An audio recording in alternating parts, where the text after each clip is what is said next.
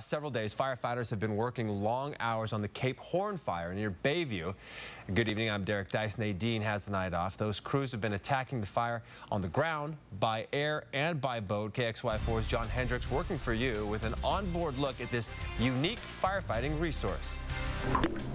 The crew from the Timberlake Fire Department is getting a break. Sunday's Cape Horn fire sent them racing to protect homes along Lake Pend Oreille.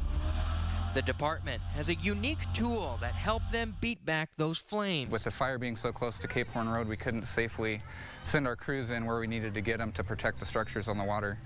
And with the fireboat, we were able to get in there and do that. Brandon Hermanette is one of the firefighters who was on the fireboat the night that blaze broke out. We were able to save several homes just due to the fact that we could see where the fire was a lot easier from the water. He says they pumped thousands of gallons of water from the lake right to where it was needed to protect homes and those living there. We can tie up to the dock and run our hoses off the boat just like we would our fire truck. Firefighters trained year-round to use the boats for incidents like this. They've used the boats for medical emergencies and boathouse fires.